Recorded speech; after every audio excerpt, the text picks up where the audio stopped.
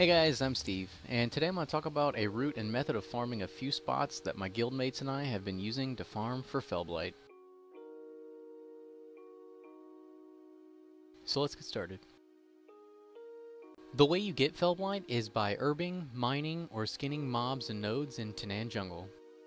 To maximize the chance of getting Felblight, I'll be farming the spot on my rogue for skinning, and I'll be in a party with a guildmate who has herbing and mining. I do recommend being in a party with at least one other person for this farm. These mobs can hit hard and they're densely packed, so you could get overrun quickly, especially if you're undergeared. Take the flight path to Vault of the Earth, just south of the Hellfire Citadel raid. We'll be farming counterclockwise in a path similar to this. Basically, this farm consists of killing raptors and snakes. If you can, avoid killing the small raptors because they're not skinnable.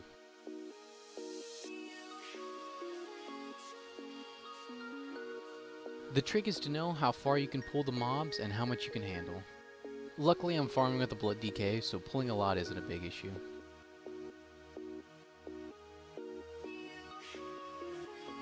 If you're able to, pull the bats that are flying around. They're skinnable and drop items that can summon a rare mob.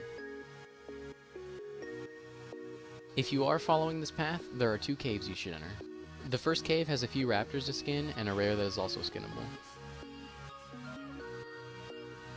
The second has 4 skinnable mobs near the entrance.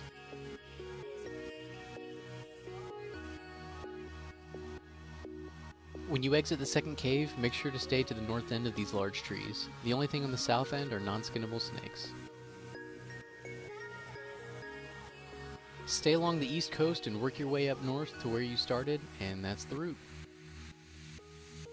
We were lucky and didn't have any competition, so when we got back to the starting point, the mobs had already begun to respawn.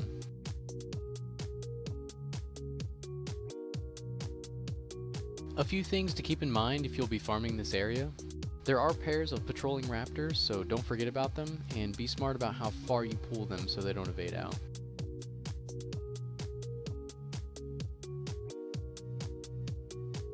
Don't forget about the bats that are flying around. Sometimes you might get lucky and get a +5 Felblight, and it might just come from the bats. If you'd rather farm alone, go to the second cave on the 2-person route and farm there. Kill the skitters at the top and work your way to the bottom, killing the skitters all the way to the water. Keep in mind there is a rare that spawns in this cave, so you might have trouble with competition, or if you're on a PvP server with ganking. Make sure to run Supreme Lord Kazakh on each tune every week. He drops between 5 and 20 Felblight and can drop 705 item level gear.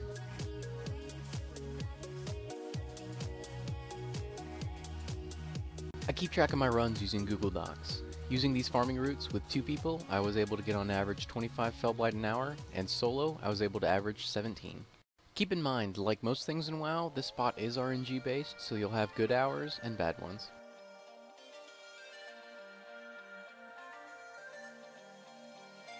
Thanks a lot for checking out this farming guide. I'll be sure to do more in the future, but for now, check out my previous guide on farming Icecrown Citadel trash for cloth and gold. Thanks again!